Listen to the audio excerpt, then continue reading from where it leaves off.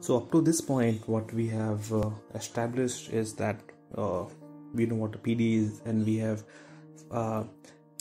discussed a way to find out the approximate solution of those PDEs.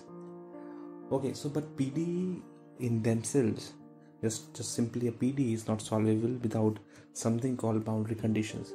So we'll be going to look into boundary conditions in this lecture. Okay, so in general, the mathematical models that we have developed to formulate a PDE requires additional information about the boundary, because how does it connect with the external environment? Okay, that's the information that's actually we are providing. Okay, so these boundary could be the boundaries of time or the boundaries of the space.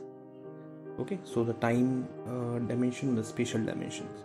So we need to provide that information as well. Okay, so these informations are known as initial conditions or the boundary conditions.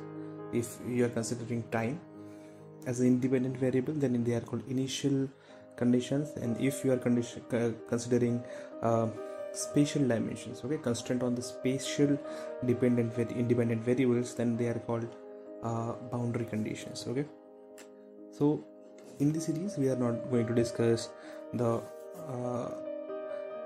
time variant problems, okay, where time is an independent variable, because mostly our problem would be static problems or equilibrium problems. Okay, so in context of only when the independent variables are only spatial variables, so in that context, the partial differential equations together with a set of additional restraint, okay, is called a boundary value problem. So the PDE that we have discussed together with the boundary condition is called a boundary value problem. Okay, so just for the sake of completeness, so similarly we can define initial value problems for, if we consider time also as a time as an independent variable. What do we mean by independent variables? Just the variables on which your state variable or the variable for which you are solving is dependent. For example, if you are solving displacements in a field, okay, in some space over the domain, then your displacement varies from location to location, that is XYZ. So these XYZs are independent spatial variables. In case the displacement also varies with time, okay, so the time is also an independent variable in that case, so our problem will become what we call a initial boundary value problems. Okay, so it's also involving in time and it's also varying in the space. Okay, so but in this series we are only going to talk about the boundary value problems. There is no time involved anywhere. Okay, so roughly what kind of boundary condition that we can have? We can have two kind of boundary condition.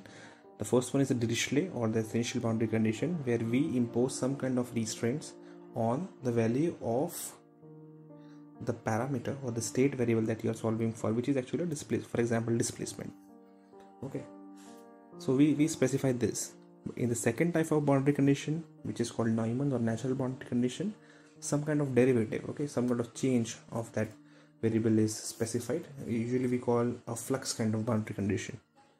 These type of boundary condition. Note that these boundary conditions are specified on the boundaries, okay, of your domain. So example of Neumann boundary condition could be something like this. This is some generic or some expression, but it involves the derivative of your state variable, that is your function that you want to find out. Okay, so that thing is expressed like this. Okay, so concluding that in the series we are going to solve the boundary value problems, and